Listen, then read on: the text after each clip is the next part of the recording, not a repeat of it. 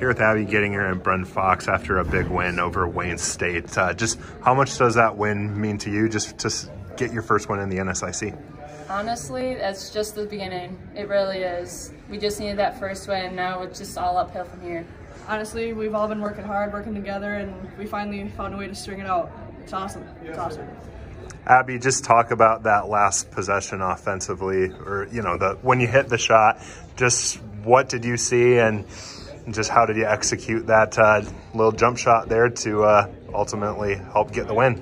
Well, I knew that we needed to score, and somehow someone had to make it happen. So I took it upon myself and was like, all right, I got this one, I can do it. And I don't know, I just was able to do it, I guess.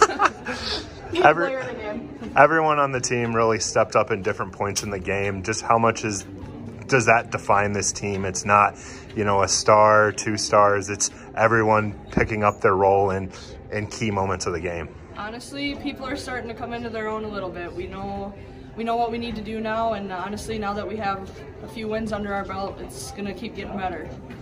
You guys had a lot of good moments yesterday against Augustana. How did you build on that and really take those good moments and just, complete it obviously today against Wayne State?